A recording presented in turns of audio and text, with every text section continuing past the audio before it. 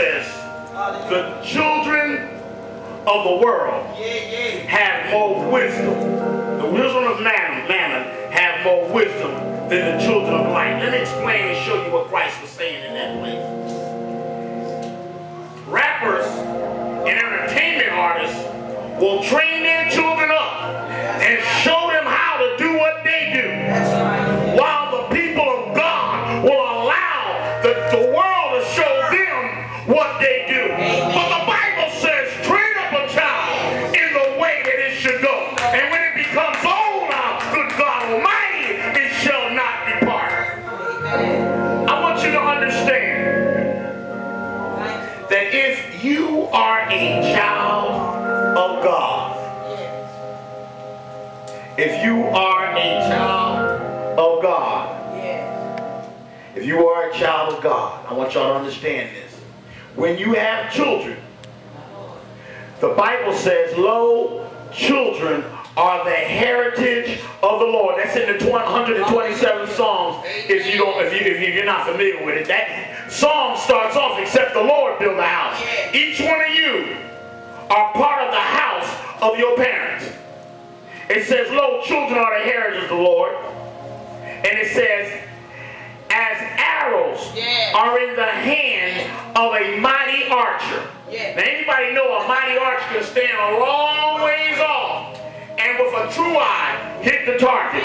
It says, and they shall speak to the enemy in the gate. Whatever you place in your children will destroy generational curses in your house, because God will place in them something that will address what Satan has placed in the past in their life. Amen. That's why I see everybody don't have that kind of wisdom. Amen. Everybody don't have that kind of wisdom, say. That's the wisdom of the poor man. That man that saved the city, and after the city was saved, everybody forgot that thing. I don't proselyte or prostitute the gift that I recognize in my son. I understand that it is my job to qualify the gift. Not only did God give my son to me as proxy. See, my son belonged to God. But he rendered him to me to stand in his place concerning him. And in the place he placed me as a pastor, not only is my son my biological offspring, he is my spiritual offspring. So I need to rule with double honor. That's all right. Y'all can catch this after a while. But see, I'm not going to have nobody missing this thing. And I understand that whatever I allow him to do that he enjoyed doing for God and qualified, God will place in him something to abate, to go against what the world will place in him to draw him away from God. So in this place, I honor God. And I thank him for the opportunity. Some of you got the chance to see, he's my number 7 son. I like that. That's heavenly completion. I want you to understand, some of you got a chance to see the other 7, other 6. Because Daniel's new beginning.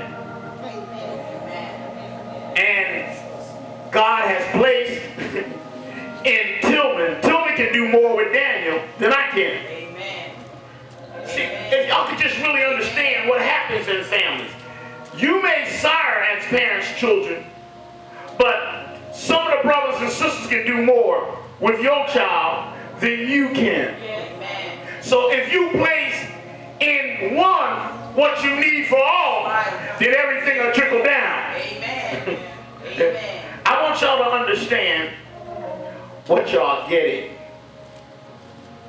My son can't read, and he can't write.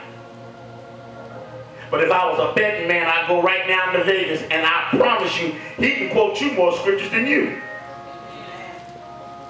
And his understanding of the word exceeds the level of many, many preachers. See, the Bible says, for all scripture is given by the inspiration of God. It is profitable for doctrine, good for reproof and correction and instruction in righteousness, that the man of God might be perfect, thoroughly furnished unto all good works.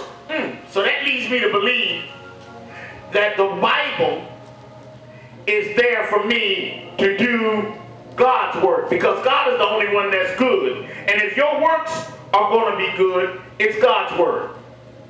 Now, in this place, understanding all of this, I want you to look at him not by his statue. And I'm doing this service a little differently. We're going to bring the word.